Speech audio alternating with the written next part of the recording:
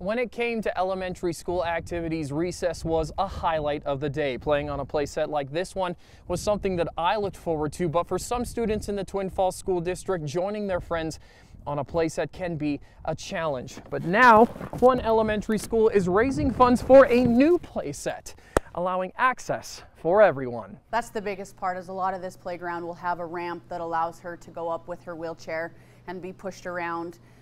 And can access some of the bigger things. This is Sarah Egan and her daughter Zella, a first grader at Sawtooth Elementary School. Zella has cerebral palsy, a disease that limits her to a wheelchair, making it hard to join other kids on the playset at her school. But Sawtooth's PTO is raising funds for a new playset, one that is ADA approved and could give access to more than just the students at Zella's school. Having that style of playground and something that's accessible to everybody and could benefit Zella but also benefit the other little kids gives them an opportunity to be with their peers and to play and enjoy the normal day-to-day activities that most kids do at school. I'm here at Sunway Soccer Complex at the only ADA approved playground in the city of Twin Falls. As you can see, there are ramps and more accessible space for kids with disabilities, and soon Sawtooth Elementary could see a playground just like this one. What we want the community to know, that this isn't just a playground from 8 to 3, Monday through Friday.